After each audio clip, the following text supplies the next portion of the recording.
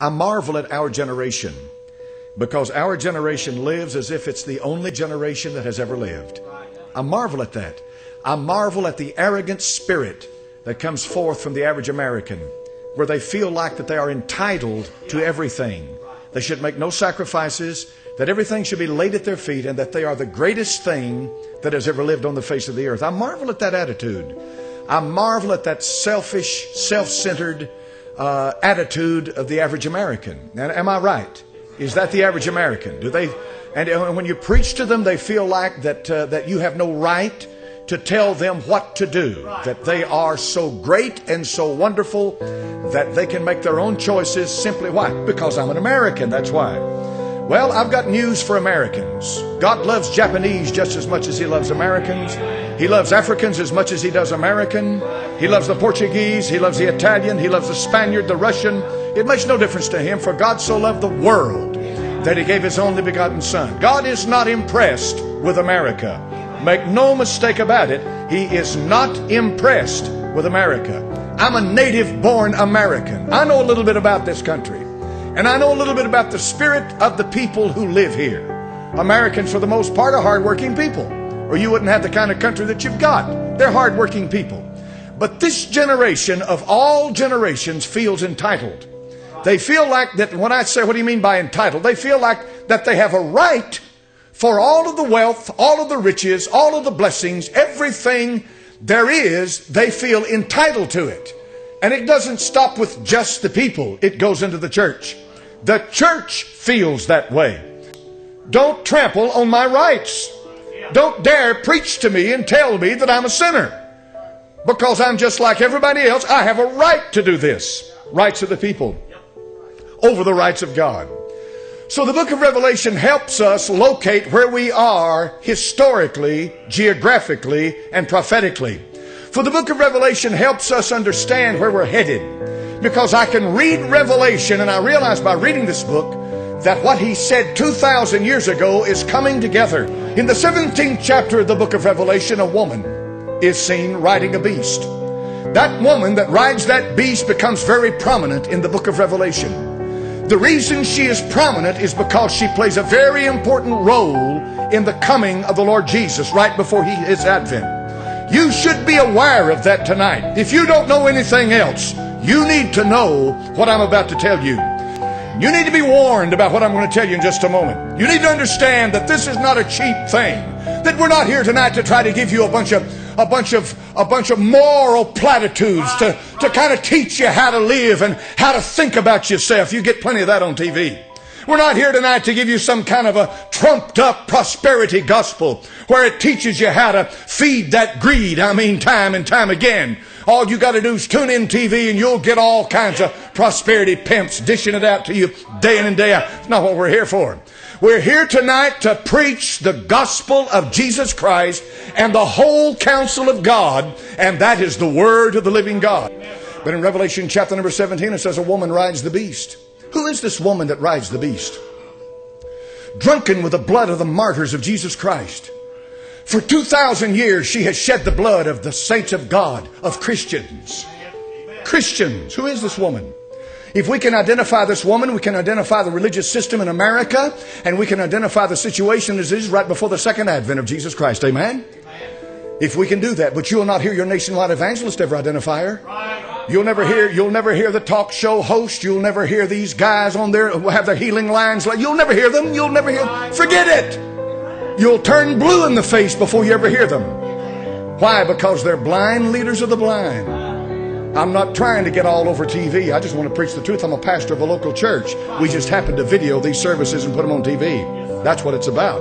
It's about preaching the truth. So who is she? Well, let me read to you from Dave Hunt's excellent book, outstanding book, A Woman Rides the Beast.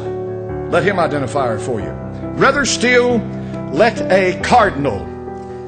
Why do they call themselves cardinal? They call themselves cardinal from the Latin word cardo, which means the keeper of the door, the holder of the keys. In plain words, a cardinal is the man who says, I hold the keys to the kingdom of heaven. We're going to quote one of their cardinals. His name is Alphonsus de Liguri. The Glories of Mary. And here's what happens after 2,000 years of degeneration into religious perversion. Quote, sinners receive pardon by Mary alone. He falls and is lost who has not recourse to Mary. Mary is called the gate of heaven because no one can enter that blessed kingdom without passing through her. The way of salvation is open to none otherwise than through Mary. The salvation of all depends on their being favored and protected by Mary. He who is protected by Mary will be saved. He who is not will be lost. Our salvation depends on thee. God will not save us without the intercession of Mary. Who would receive any grace were it not for thee, O Mother of God? Now this came from the mouth of one of their cardinals. You say they're just other Christians, preacher. No, they're not. No, they're not. No, they're not. You say they're our brothers and sisters in Christ, preacher. No, they're not. The walking apocrypha quotes from all the time. This is the apostasy of the last days. This is the preparation for the coming of the Lord Jesus Christ. I'm telling you straight. I'm telling you the way it is. This country has been deceived, and the Catholic Church is growing by leaps and bounds. How do you know? Look about you. Look in Knoxville, Tennessee. Look what's happening. Who's building the hospitals? Who's buying up the hospitals? Who's buying up everything in this town? It is them, folks. No personal hatred for these people. One of the best friends I ever had in my life was a Roman Catholic. But the truth of the matter is, what's more important? The truth of your soul and where you're going to spend eternity, or personal friendship? Would you not want someone to tell you the truth if you're in darkness? Would you not want someone to come to you and tell you the truth if you are in darkness? You would. And the problem is nobody will anymore. They're mum, they're closed, mouths. Nobody says anything. Blind leaders of the blind. I'm telling you, making a lot of people mad tonight, but I'm going to tell you the truth. The truth has a way of invigorating you, though. It lightens you up. It stirs you up. Amen. Lest you think it's all about the Catholics. It's not. I like religious freedom, don't you? I like religious freedom. In Providence, Rhode Island, they had religious freedom. Religious freedom's leaving in America, though. It's quickly going out the door. Where's it headed? It went out the way with political correctness. When you can no longer preach the truth for fear of being branded a bigot or a racist or whatever. You can't preach the truth because it's not acceptable in the ears of these sweet ears. And you know, these people in this country who get offended with everything. They're offended. Can you believe a bunch of people who watch fornication day in and day out, bed hop from one place to the next, shoot up dope day in and day out? Some of the filthiest mouth people that ever walked the face of the earth get offended.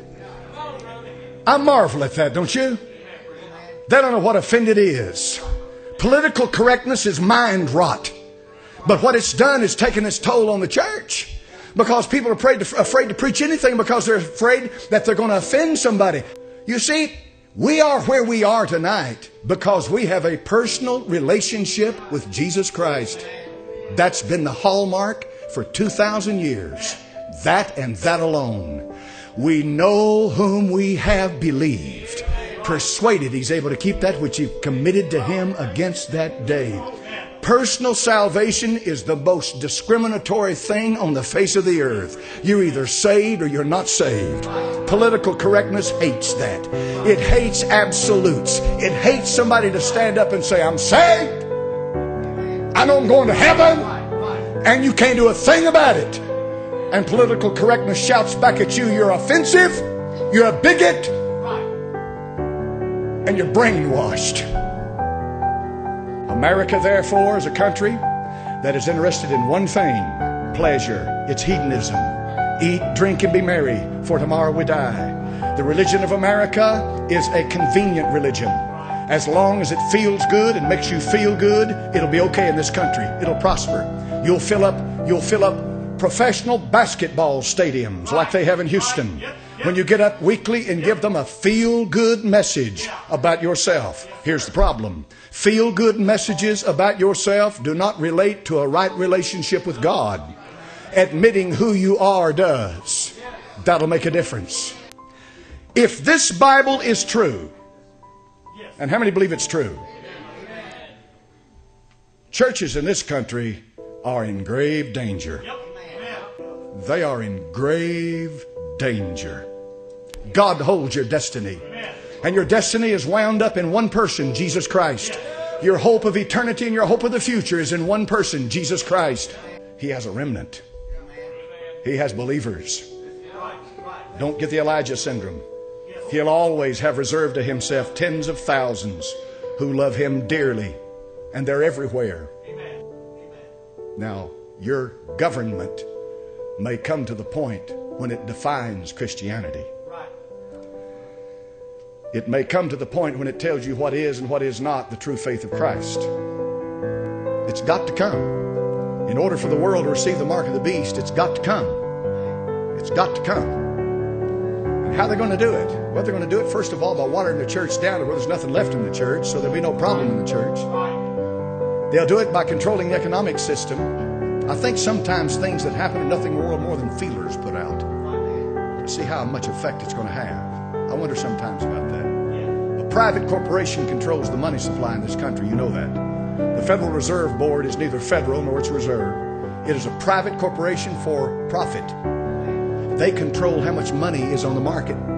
That's quite a remarkable thing, don't you think?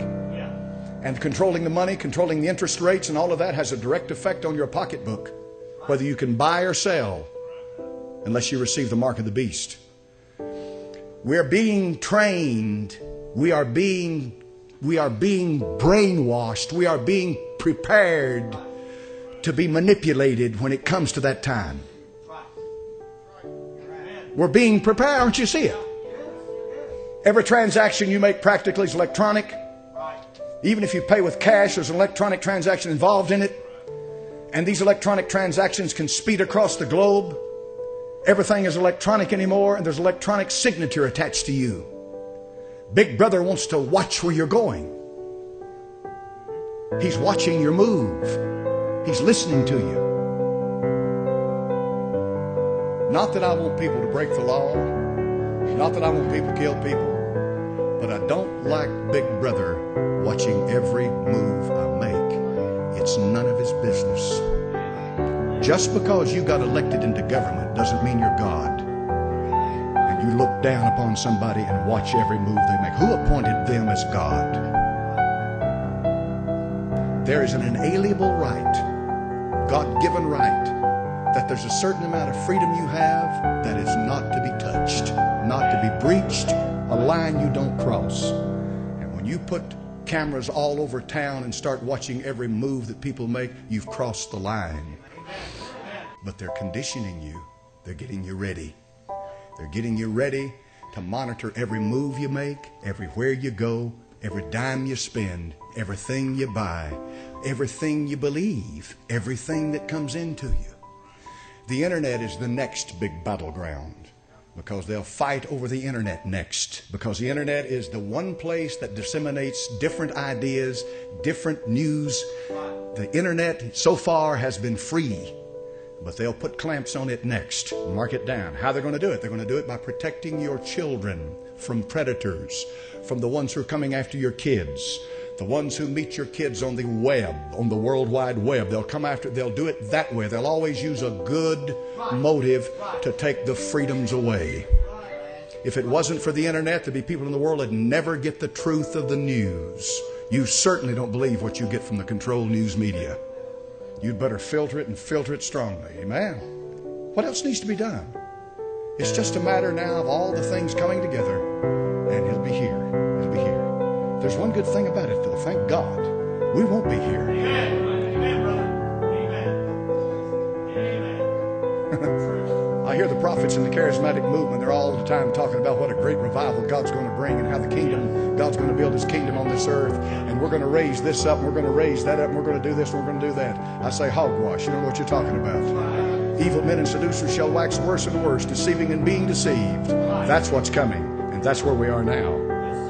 And it's right around the corner at the door. Are you ready? Do you believe for 1 minute that the government cares if you live or die?